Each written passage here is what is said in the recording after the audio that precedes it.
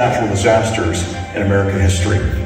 I've traveled to hundreds of disaster zones, including Katrina, the earthquake in Haiti, and the tsunami in Indonesia, and this is one of the worst I've ever seen. This will be a long-term response for Convoy of Hope. We plan to be here for many months, helping survivors put their lives back together. And as the country mourns the lives that have been lost and as families search for those who are still missing, Convoy of Hope response teams and volunteers from churches and businesses are on the ground in places like this, hard-hit areas. We're distributing food and water and emergency supplies in 6 states: North and South Carolina, Florida, Georgia, Virginia, and Tennessee. Now to date, more than 100 semi-truckloads of supplies have been distributed and many more truckloads are on the way. I just want to say on behalf of the families and children ravaged by this hurricane, thank you. Thank you for partnering with us to bring them help and hope during these uncertain times. In the coming weeks, undoubtedly, news coverage of this tragedy will wane, but the needs of those affected will be ongoing. With your help, we pledge to be here for the long haul. But God bless you, and thank you again for caring and giving.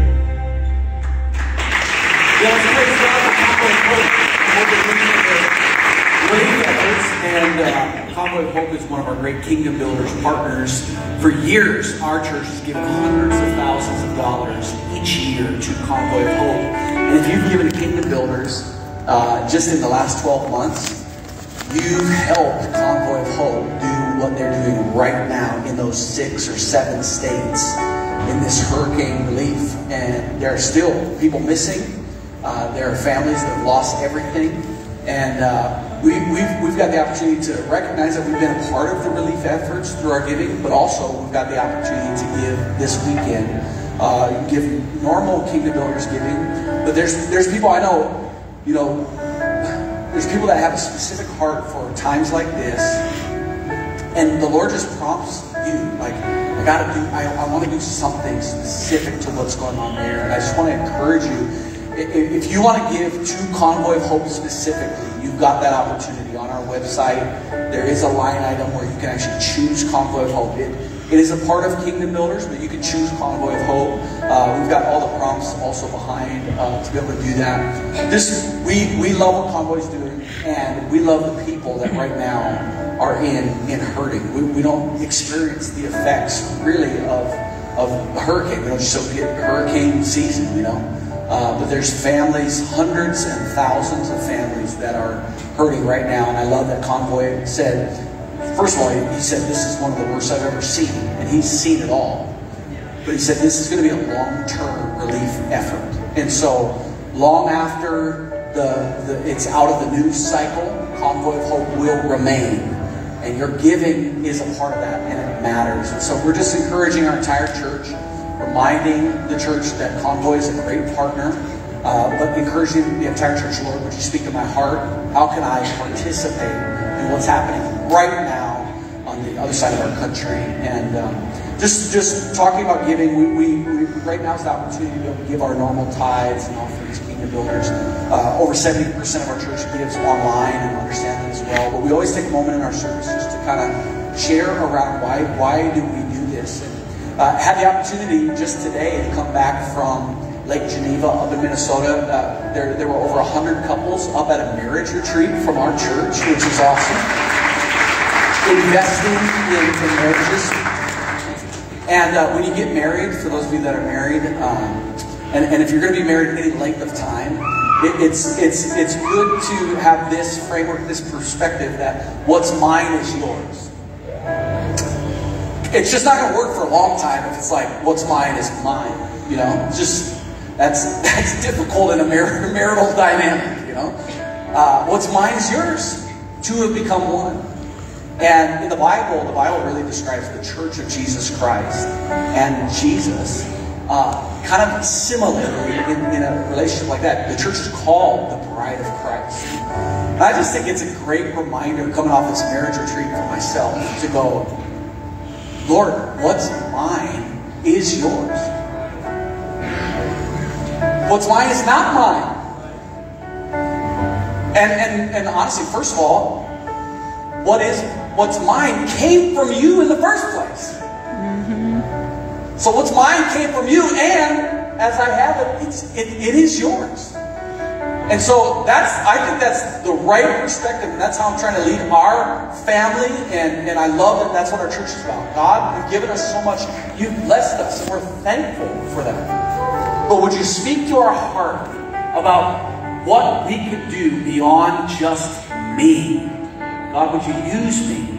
Do something miraculous through my service, through my actions, through my words, and through my financial giving. So if you're taking a step of faith, saying, I'm going to become a tither, just have the heart posture. What's mine? It's yours, Lord. This is all yours. If you're giving a Kingdom Builders, if you're giving a Convoy of Hope, I just think in church is the perfect time to just go, man, I've had the wrong perspective. And Lord, would you shift it right now?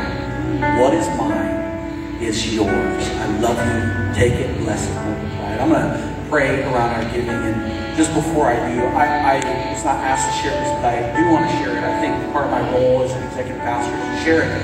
October, we always recognize October as Pastor Appreciation Month. Is anybody appreciative of the pastors that are pastors? And we love our lead pastors, Pastor Rob and Becca. We love our leaders. And if you appreciate them, do something about it this month. Just encourage, and Pastor Rob always says, like, we're taken care of, we're all good. I think what is also on our hearts, you know, if there's a pastor here at the Apple Valley campus, or if you're watching online, we've got some online staff. There's people from all of our campuses. If there's somebody that you appreciate as a pastor, they're giving their life for this thing. And if you've got kids in the kids wing, appreciate the kids pastors. If you've got teenagers, appreciate the youth pastors. I would personally just love to see all of our pastors across all of our campuses this month just feel encouraged by the body of Christ. So be led however the Lord wants to lead you. But I love that we get to live this adventure in ministry. But it's good to hear it from the congregation, pouring out their lives. It's good to hear that appreciation. Just encouraging you. If you feel it, say it. All right, let's pray. Lord, we thank you for the privilege to sow into your kingdom. And we pray for the people that are in our nation right now that have lost everything as a result of the hurricane, that have lost loved ones, the people that are still missing, Lord. More than FEMA and more than Convoy of Hope, we need the God of the universe to intervene in some of these situations. A rescue effort from the King of Kings and the Lord of Lords. We ask that every person be found, every person be healthy. Lord, would you restore 2 times and 10 times what was lost? And we've got an opportunity to help support a great Christ-centered partner, Convoy of Hope. And we just ask that our giving this weekend would be blessed by you. And you would take it farther than it should in the natural. You would do something supernatural with our giving. Let it bless those that we may never meet on this side of eternity, but let it make a difference in their life forever and ever and ever. I pray that through the relief, people would find Jesus as Lord and Savior. I pray this in your name. Everybody said, good amen. Amen. Amen.